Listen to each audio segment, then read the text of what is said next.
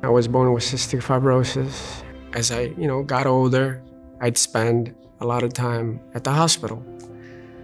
I'd had to make it my second home because I was there often. I started developing a fever. Fever usually means a sign of infection.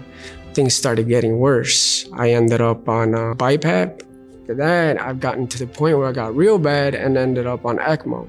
After being there for about a month and a half, I was able to have the team come in. They were talking to me. The surgeon maybe like 3 hours later comes in.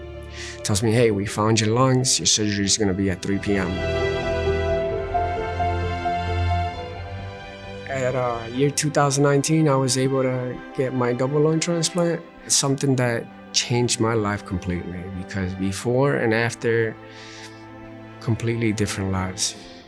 So far, I was able to get back to my career, EMT at Trace Ambulance, trying to make the difference that the medical staff did for me to other people.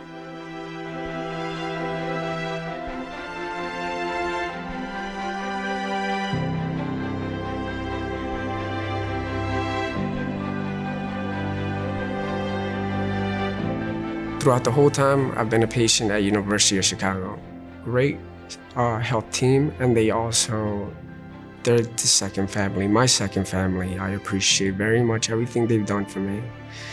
They were not only there to help me medically, but they also helped me mentally and, with their positiveness, their smiles, the way that they love their job and how they care for the patient it's huge. It's just real important to be an organ donor just because my life was saved and many other lives were saved.